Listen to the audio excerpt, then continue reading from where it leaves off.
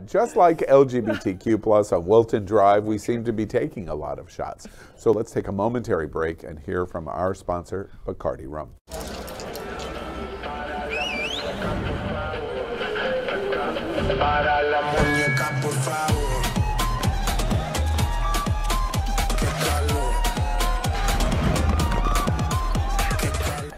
All right, welcome back, and we thank Bacardi.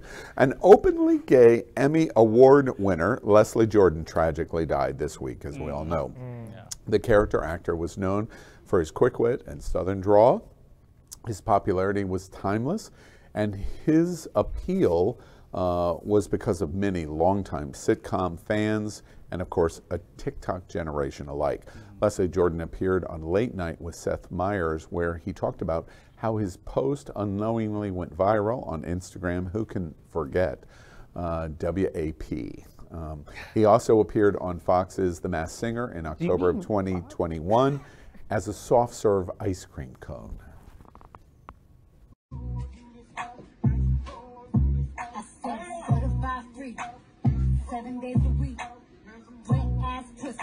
Oh!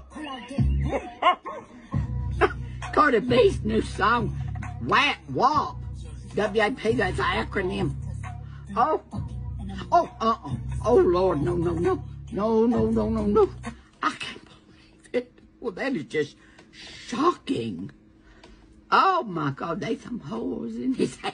There's some whores. Well, that's just, oh, my Lord. I guess, well, I don't judge.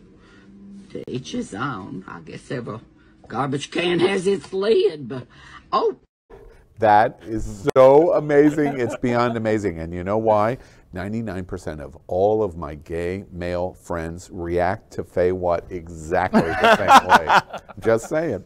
Question 5 with a Bacardi Old Cuban shot. I'd swallow that. Leslie Jordan was hilarious and represented the absolute best of the queer community. Yeah. Hear, hear. Mic drop. Yeah, rest in peace. Drop. Rest in peace. I still can't get over you and Leslie Jordan calling it WAP.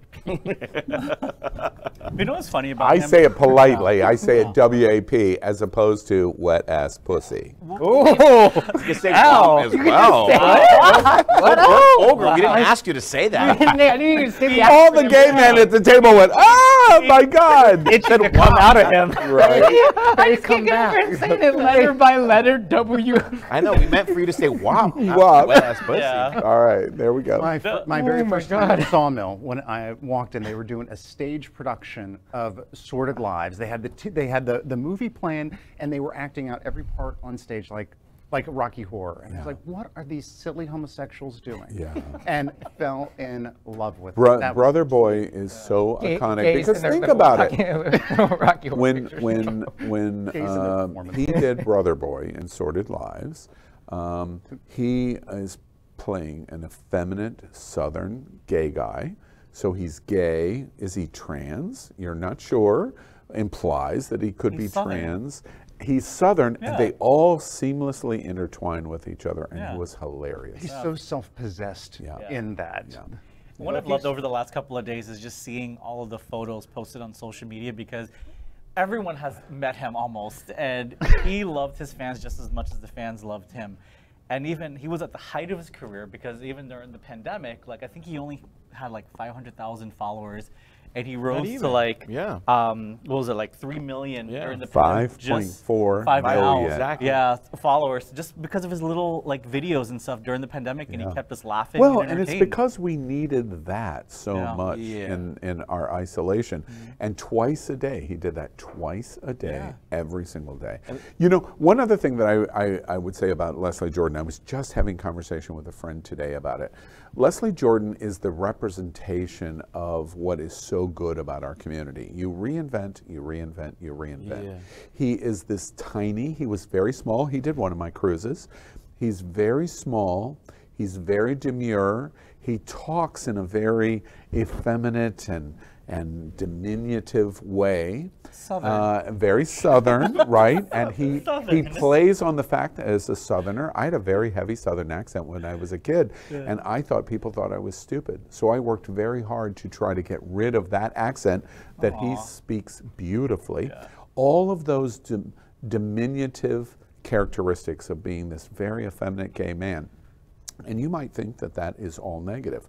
The proof of that is that this personality could compete with the lion of Karen Walker's character on Will and Grace to indicate, child, I'm going to eat you. And that was the brilliance of Leslie Jordan. Well, interesting story between me and Leslie, which is not a long one, is that we both kind of started creating our social presence during the pandemic, and then he started following me, and of course I wanted to call everyone in the world to tell them that he was following me, and when I went to tell my boyfriend, I went to check back and he unfollowed me.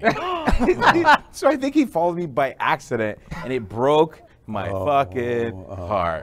But I didn't stop following. Or maybe he just saw your content and decided. He was like, I'm done with you, girl. Wait, did Trinidad just say, oh, that's so sad, and let me pour a little salt in that wound. And maybe it's because you're terrible. Yeah, that makes a possibility. Maybe it's just because you're terrible. Wait, Leslie Jordan says Jonathan Casanis is too gay. Okay, and terrible. All right. LGBTQ plus news is vital for our community and for the broader world as a whole. We have enough enemies at Fox News. Tucker, Sean, and Laura are loud.